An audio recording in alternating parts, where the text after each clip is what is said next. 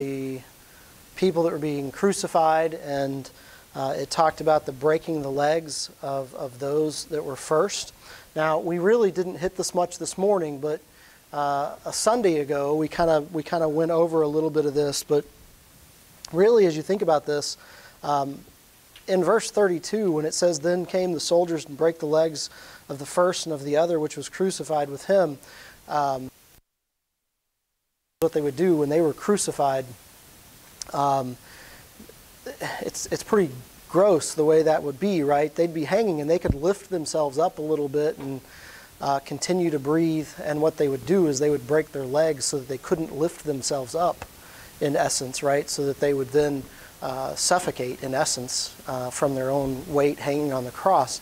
Now, that's what they would have done normally. But they didn't do that to Jesus Christ, right? As we talked about, they didn't do that because there's actually the scriptural indication that a bone of him shall not be broken. And it just amazes me that all the way down to that fine-grained detail, Jesus Christ had already died. And when they got to him and would have broken his legs, they was already dead, just to make sure, run a spear through his side, all of those things, right? Now it fulfills the verse about they'll look on him whom they have pierced. And so much of what happened to Jesus Christ as he's hanging on the cross is fulfilling prophecy, and then not having a bone broken, and then being pierced. We talked a few Sundays ago, right, about the fact that, and I'll get to the burial here in just a second, but we talked a few Sundays ago about the fact that if the Jewish people would have carried out the execution themselves, it probably would have been a stoning. But then that would not have fulfilled the prophecy that Jesus Christ himself gave about being lifted up like the serpent in the wilderness. It also, the stoning, if you've understood the Jewish first century stoning stuff, he probably would not have made it out of that without broken bones. Well, then he wouldn't have been able to fulfill the prophecy about not a bone of him would be broken. And then, of course, in this instance, the other two people hanging beside him, they have their legs broken, but not him. Very specific, very detailed as you look at the Gospels about how Jesus Christ fulfills each and every part that needs to be fulfilled.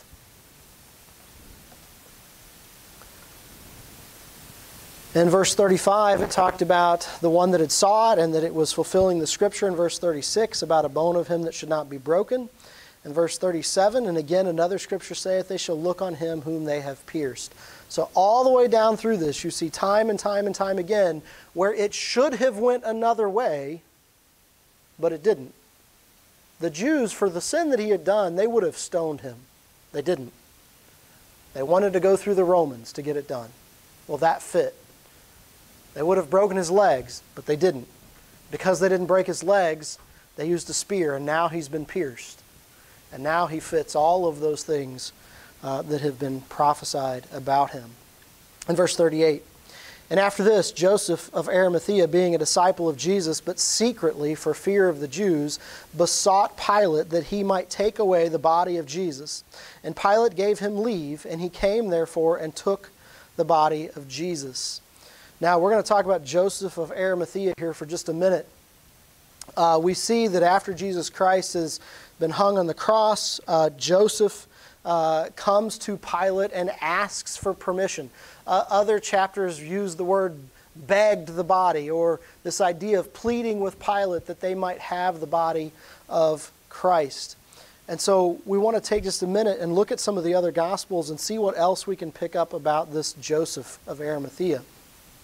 And you don't have to turn here, I'll just read these real quick. But in Matthew chapter 27, verses 57 through 60, it says, when the even was come, there was a rich man of Arimathea named Joseph, who also himself was Jesus' disciple. And he went to Pilate and begged the body of Jesus. Then Pilate commanded the body to be delivered. And when Joseph had taken the body, he wrapped it in a clean linen cloth and laid it in his own new tomb, which he had hewn out in the rock, and rolled a great stone to the door of the sepulchre, and departed. So in Matthew, you hear this phrase, a rich man. So Joseph of Arimathea was not a poor man. He was a rich man. We find in both Gospels that he was a disciple of Jesus.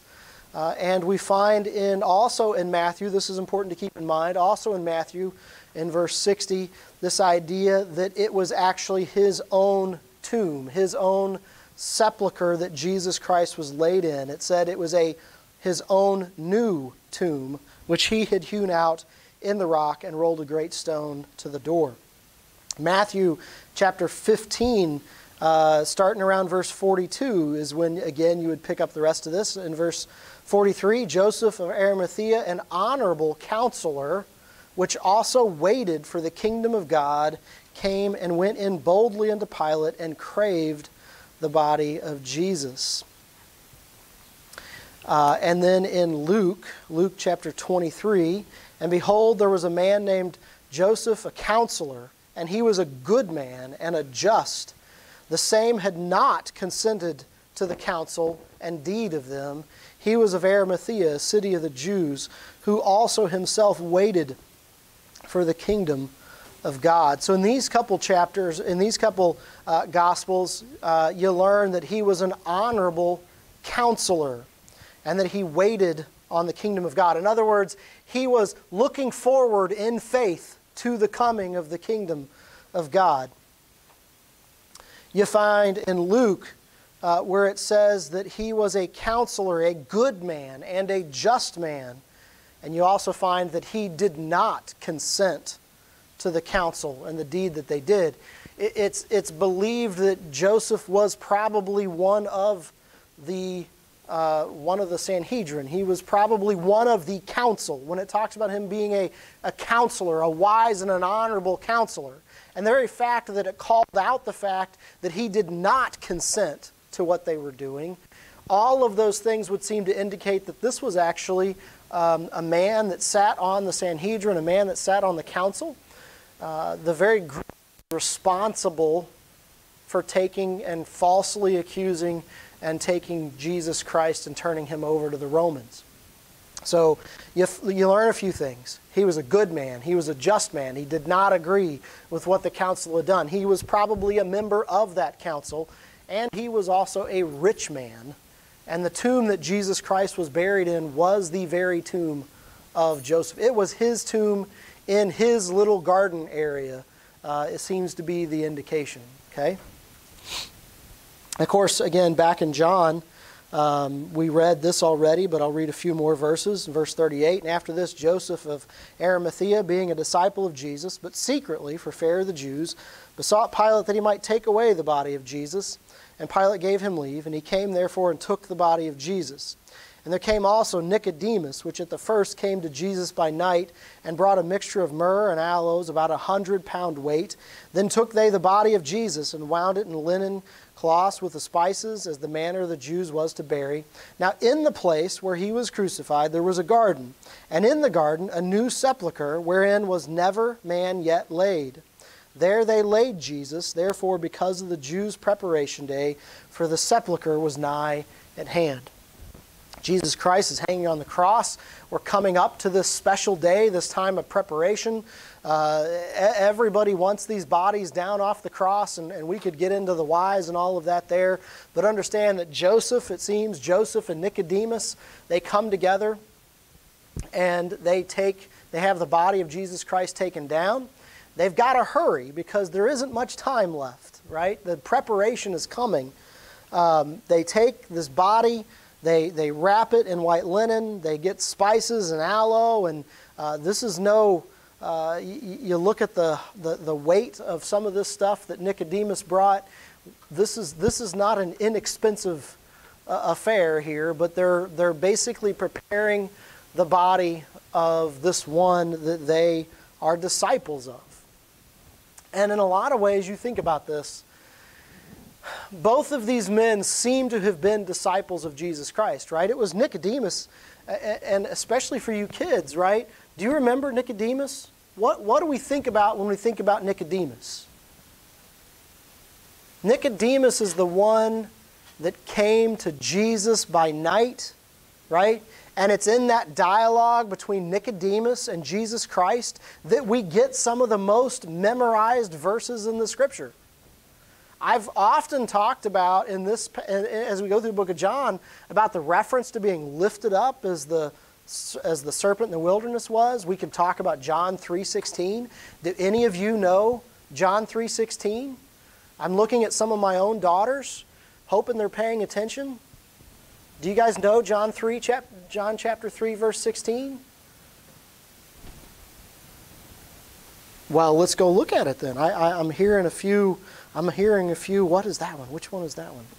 Well, let's go read it. John chapter 3, verse 16. For God so loved the world that he gave his only begotten Son, that whosoever believeth in him should not perish, but have everlasting life.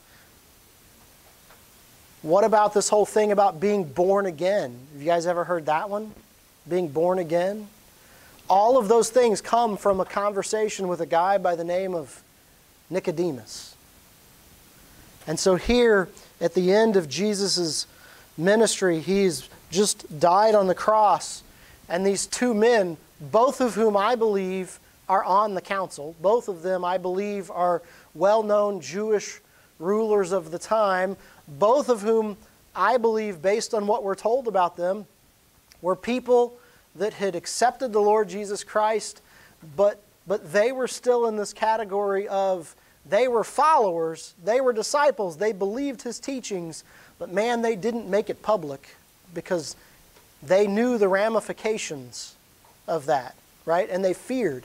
What happens lots of times whenever we have a lot of earthly position and title and treasure, so to speak, suddenly some of that stuff can become very hard to keep if it's publicly known that you're a follower of this one Jesus.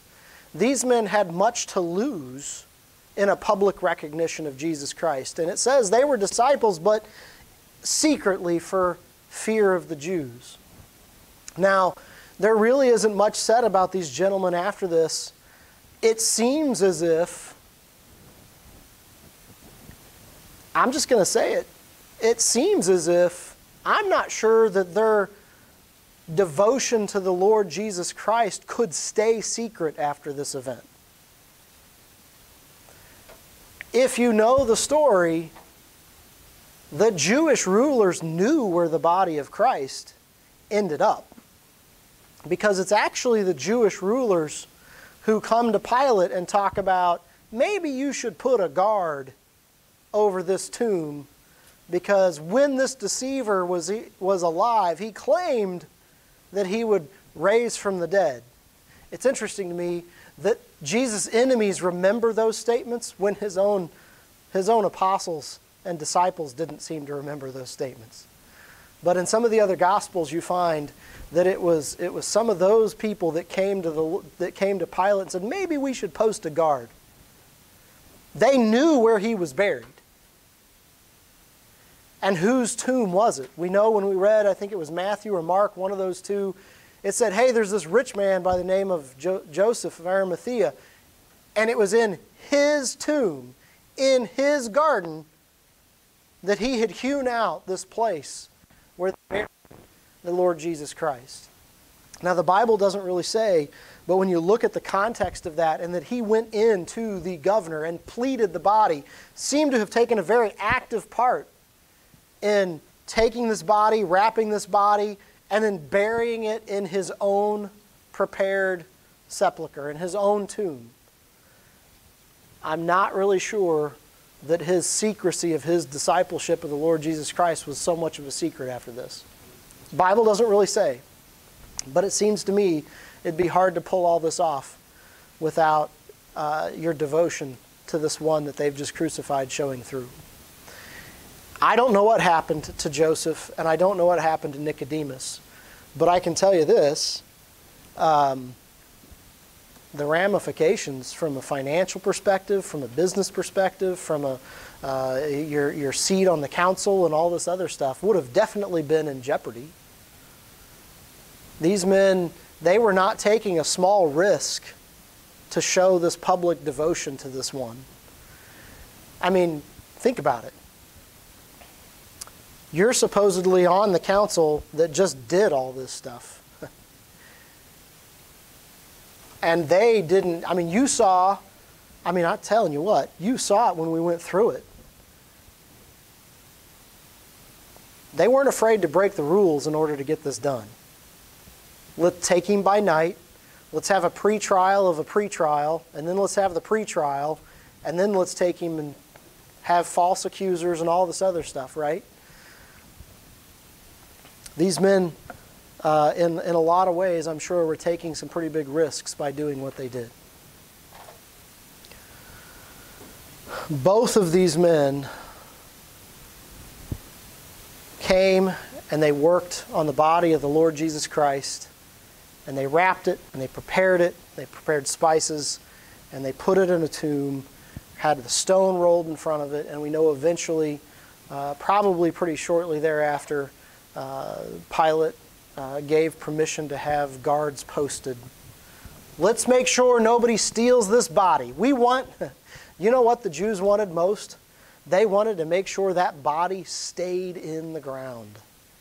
We do not want that body disappearing.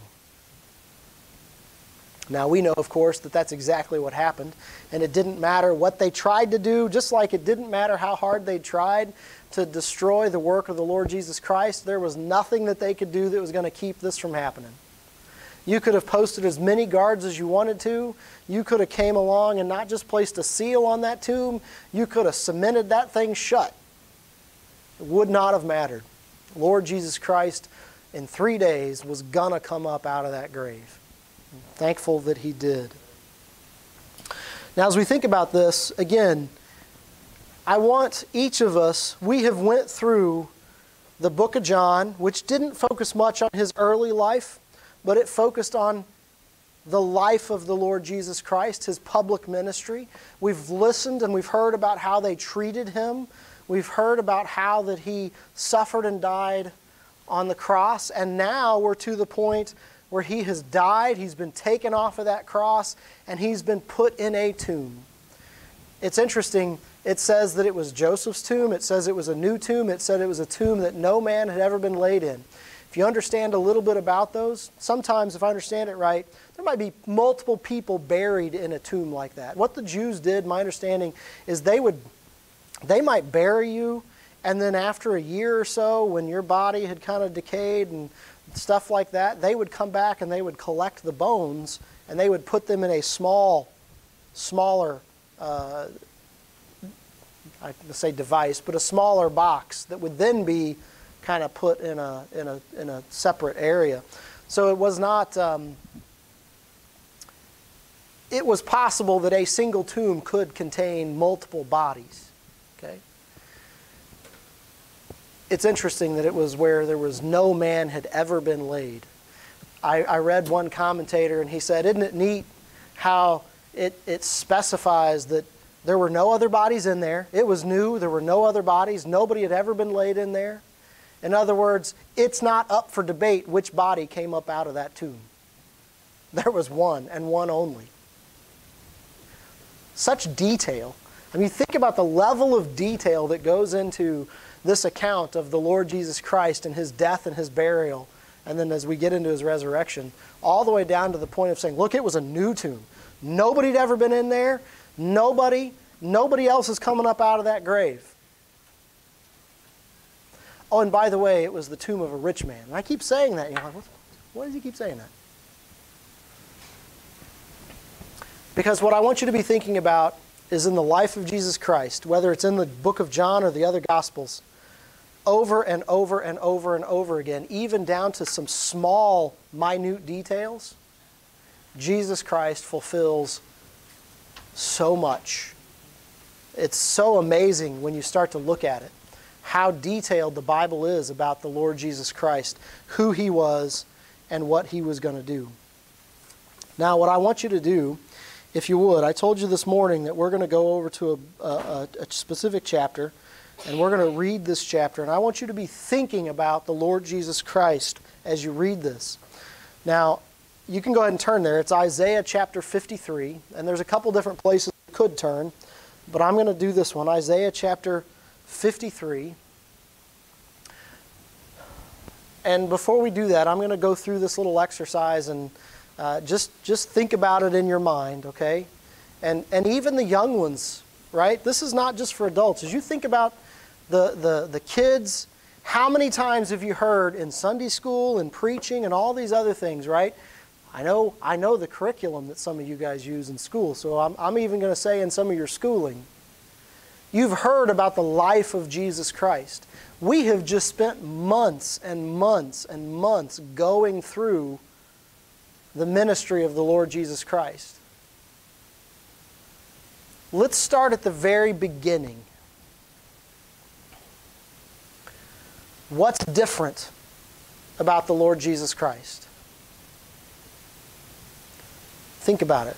You don't have to answer, but I want each one of us to have something in the mind. If we go all the way back to the beginning, all the way back to His birth, what's something different? Well, He's born of a virgin. Okay? Now, that may not be in this chapter, but in this book, Isaiah, you're going to see references to the fact that He was going to be born of a virgin. But what else? Was He born in a great, big palace? My buddy Elliot, always sitting on here in the front row, we talk about him getting his feet washed. Was Jesus Christ born in this big palace with great riches? Nope. He wasn't, was he?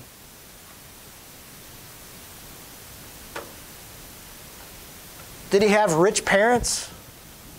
Nope. He was the son of a carpenter. By the way, not just any carpenter, a carpenter from Galilee. Now, if you're of the elite in Jerusalem, some carpenter's son from Galilee is not real high on your list of important people. He doesn't hold much earthly stature. He's not somebody that you're going to look at and from a worldly perspective say, I want to be friends with him because it's going to get me a long way in life.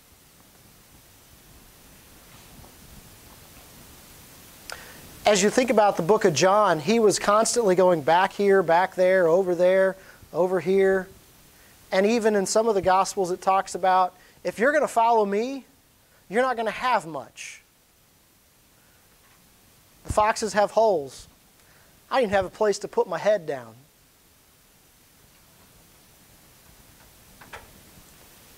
What happened? Do you guys remember?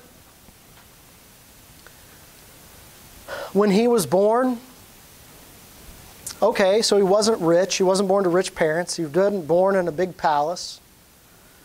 Was there a whole bunch of fanfare at his birth? Well, you know, a few wise men. The slaughter of all the kids in and around Bethlehem. But in regards to, from this worldly perspective, no parades, no shouting for joy, no crowds amassing to see the Savior coming into the world, right? Quietly, off to the side, not even at the town that his parents lived in, but even in the birth of where he was at was a fulfillment of Scripture, even though they were just kind of passing through. So what are we saying? I'm saying Jesus Christ in and of himself, physically speaking, was nothing that stood out. He wasn't some rich, powerful,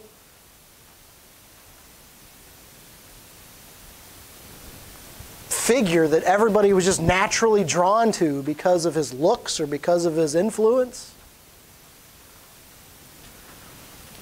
How was he treated in his life? Do you remember? Well, in John, we learned that a lot of people hated him. There were multiple times where they wanted to stone him, and he had to leave. There were times where his own brothers were going to go down to Jerusalem, and they mocked him. He had to go to Jerusalem in secrecy because they were spreading the word. You find him, you tell us, because we want him. You think about the times, what happened? What happened when he fed? You kids remember when he fed the 5,000? Now, I know every kid in this room has to remember that, because what kid doesn't dream about unending supply of food? Maybe that was just me. Maybe none of you do that. But listen, the Lord Jesus Christ took all of this crowd of thousands of people, he took this handful of food, and he turned it into enough food to feed every single one of them and had food left over, right? But do you remember what happened? They wanted to make him king. And then he left, and they followed him because they wanted to make him king. And then they started hearing a little bit more specifics about what he was teaching.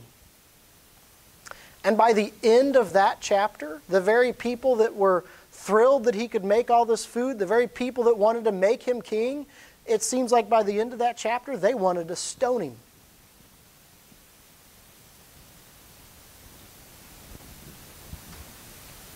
Judas betrayed him.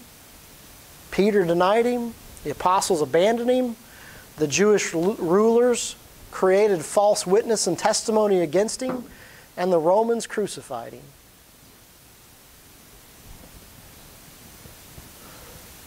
That was his life. His life was one of, in a lot of ways, poverty, self-sacrifice for those around him, and hatred and bitterness and betrayal in return. So read Isaiah chapter 53, starting in verse 1. Who hath believed our report, and to whom is the arm of the Lord revealed? For he shall grow up before him as a tender plant, and as root out of a dry ground. He hath no form or comeliness, and when we shall see him, there is no beauty that we should desire him. He is despised and rejected of men, a man of sorrows, acquainted with grief, and we hid, as it were, our faces from him. He was despised, and we esteemed him not. I just described to you some of the sufferings of the Lord Jesus Christ, even before he was dying on the cross.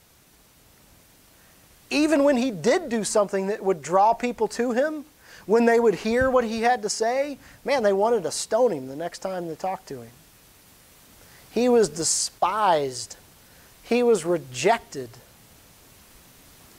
Verse 4, surely he hath borne our griefs and carried our sorrows, yet did we esteem him stricken, smitten of God, and afflicted.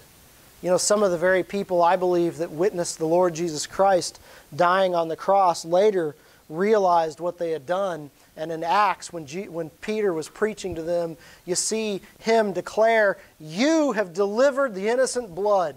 You've done this. And their return cry was basically, we've sinned. What can we do? I believe some of these people were saved.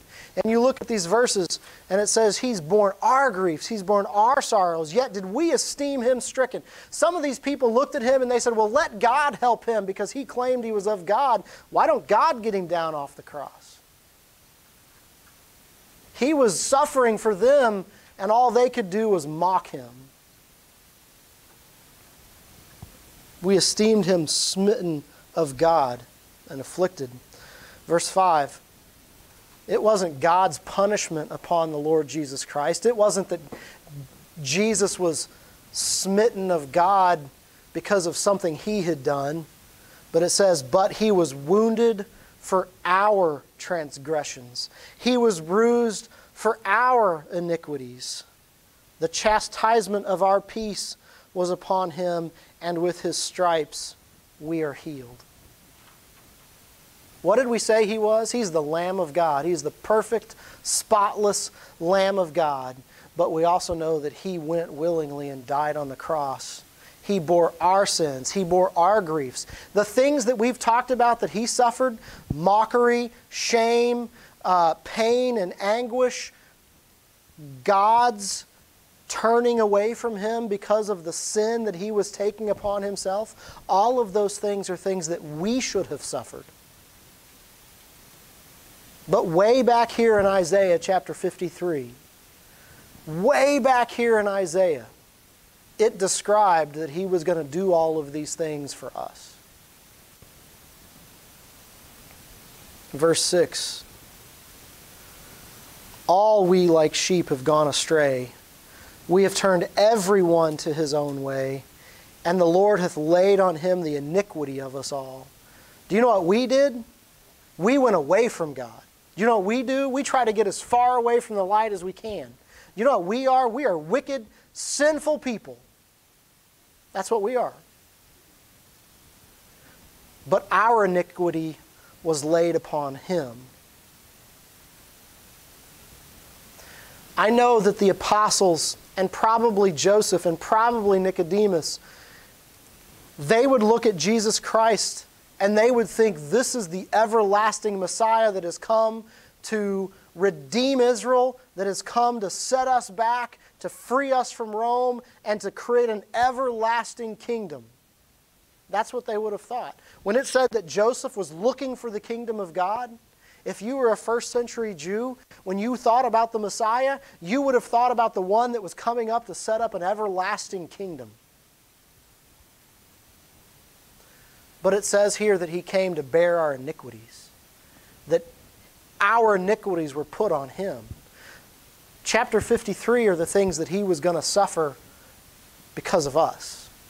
There is coming a time when he will come back and rule this world as a king. And then eventually, when all of this is destroyed, we'll have an eternity with him. And there will be an everlasting kingdom. But what he came to this earth for was to pay for your and my sins. Verse 6, that's us, right? We've all gone astray. Not a single one of us is any good. Not a single one of us deserve what he did for us. Verse 7, he was oppressed and he was afflicted, yet he opened not his mouth. He is brought as a lamb to the slaughter, and as a sheep before her shears is dumb, so he openeth not his mouth. Kids and adults, but I always say kids.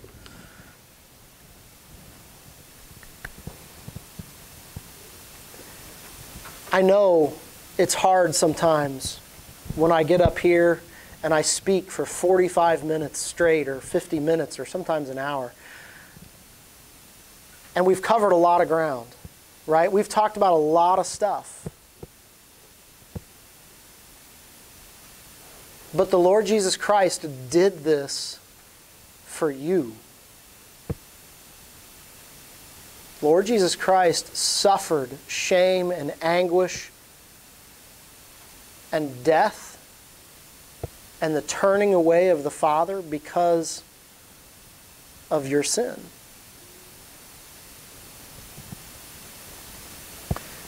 Do you remember what his defense was?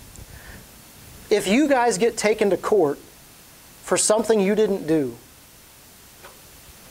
all right, Jasmine, you stole my car, my new car. You stole my new car, and I think I can prove you did it, and you're going to go to jail.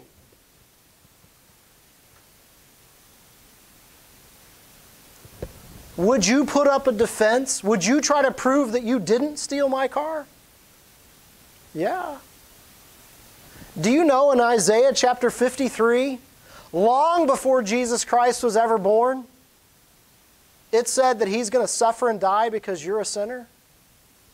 And he's not only going to suffer and die because you're a sinner, but when they try to take him, he is going to go willingly. It's going to be like leading a lamb to the slaughter. That lamb is going to act like it doesn't know any different, like it doesn't know any better. It's going to follow along, right along, all the way up to the point where its throat is slit and it bleeds to death. That's what Jesus Christ did. Jesus Christ could have called legions of angels to come and take him away. His own apostles were willing to take up swords and defend him, and he stopped them. Whenever they took him before Pilate, he wouldn't even defend himself. Pilate even said, "Don't you know? Like, why are you not saying anything? Don't you know that I'm the one that can let you go, or I'm the one that can have you crucified?" Jesus' only defense was, you couldn't do anything if God didn't let you do it.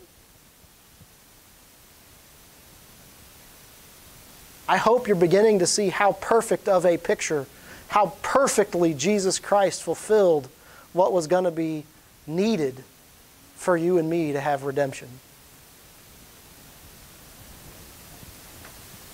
He opened not his mouth. He is brought as a lamb to the slaughter, and as a sheep before her shears is dumb, so openeth not his mouth. My example of Jasmine stealing my car, she could probably pretty easily defend that. She's not old enough to drive. She couldn't reach the pedal.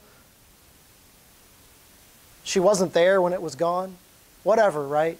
She could defend that pretty easy. Jesus Christ, if Jesus Christ didn't want to willingly die on the cross, they would have never taken him. In verse 8, he was taken from prison and from judgment, and who shall declare his generation? For he was cut off out of the land of the living. For the transgression of my people was he stricken. You know what that verse is saying? That verse is saying he's going to die. When it says that he was taken out of the land of the living, he's going to suffer and he's going to die.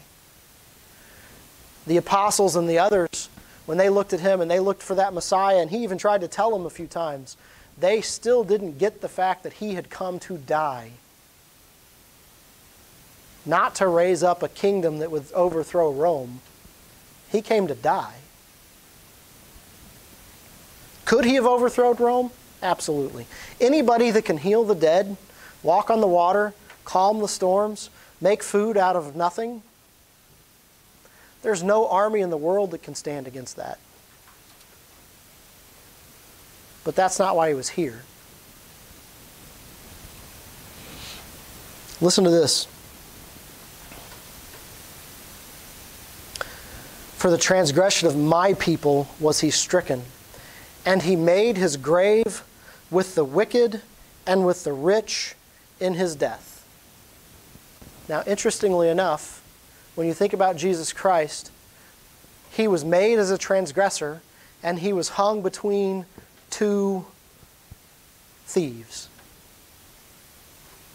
His death was surrounded by the wicked.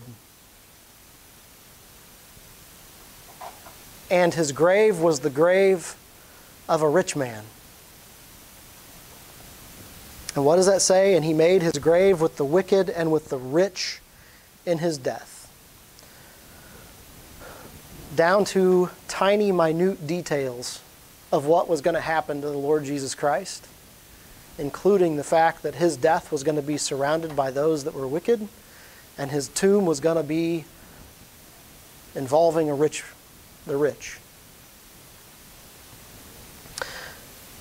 It goes on in verse 9, because he had done no violence, neither was any deceit in his mouth, yet it pleased the Lord to bruise him. He hath put him to grief.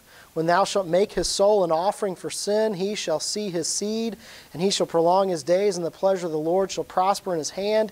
He shall see the travail of his soul, and shall be satisfied. By his knowledge shall my righteous servant justify many, for he shall bear their iniquities.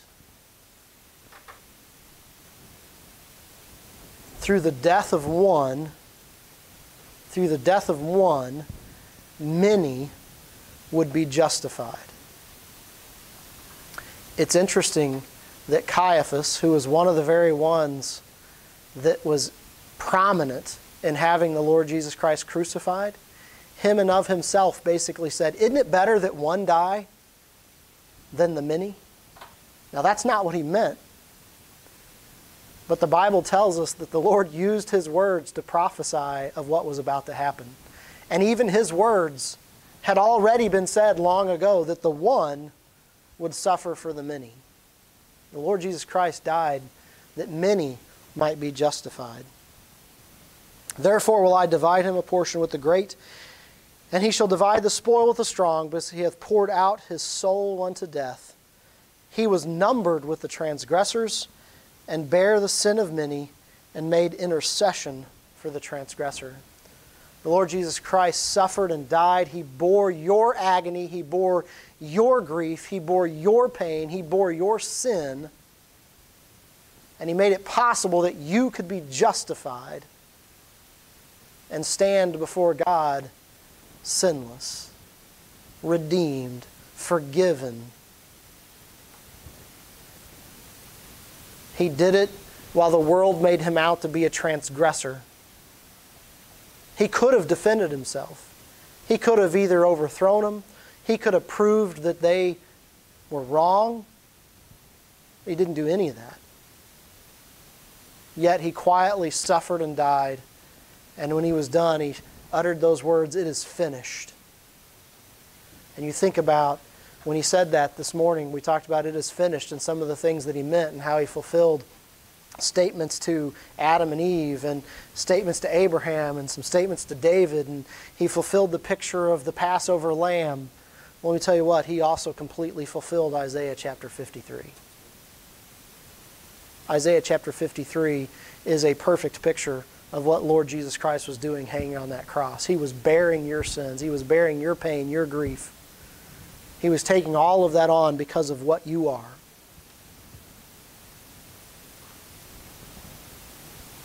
He did it so that you might not be counted as a transgressor. It says that He was counted among the transgressors. He did what He did so that you could stand before God, not counted guilty, but counted forgiven, redeemed, purchased by the perfect blood of the Lord Jesus Christ. No other way that you could have redemption. No other way that you could find a means to stand in the presence of God. But He did it for you. He did it for me.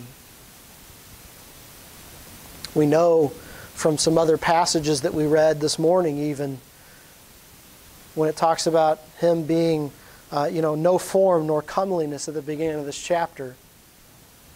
The Creator of this world was made less than the angels. And we could even argue that not just less than the angels, but I talked about the fact that His form or His position in this life was even almost like the low of the lows, right? Lived in Galilee and son of a carpenter, didn't have much. He gave up everything so that we could have redemption. One whole chapter in Isaiah is dedicated to this idea that He would come. He wouldn't be anything fancy. He wouldn't be anything that the world was looking for. The world would reject Him. The world would deny Him. The world would persecute Him. The world would oppress Him. And then He would willingly go and He would suffer, and His life would be cut away, or He would be cut out from the living because of your sin. And now, when somebody repents and trusts and believes in the Lord Jesus Christ, their sins are washed away, gone. And they can stand before a holy, just, perfect God because they've been covered by the blood of the Son. It's again that great picture of that Passover lamb.